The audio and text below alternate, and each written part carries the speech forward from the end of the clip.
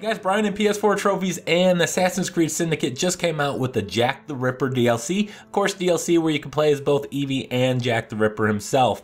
Now, I'm going to showcase all the different trophies in here, but show you how to get one in particular. So let's go ahead and take a look at the trophies. Now, there's 7 of them, and the one I really want to kind of show you about is the Put the Fear into Them trophies, the one in the middle. It's causing a panicked enemy to kill another enemy. So we're going to go ahead and showcase this because it's utilizing a new mechanic in the game that wasn't in the base game. And what this is a fear-based attack that you do on enemies. Now you can do it by doing a brutal takedown, and you can also throw panic bombs. If you're playing as Jack, you can do a scream. So I'm here as Evie. I'm in a mission, and I'm just trying to spot all the enemies.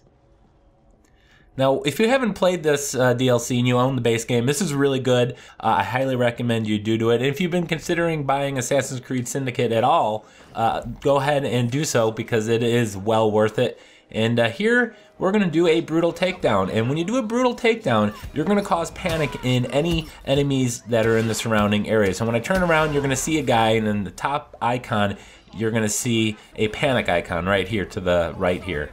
Now what I'm going to do is keep doing this, and when you do a brutal takedown or you do a fear grenade, which I have equipped, any again surrounding enemies become panic, and there's a chance that one of them is going to panic and kill another enemy, and that is how you get the trophy.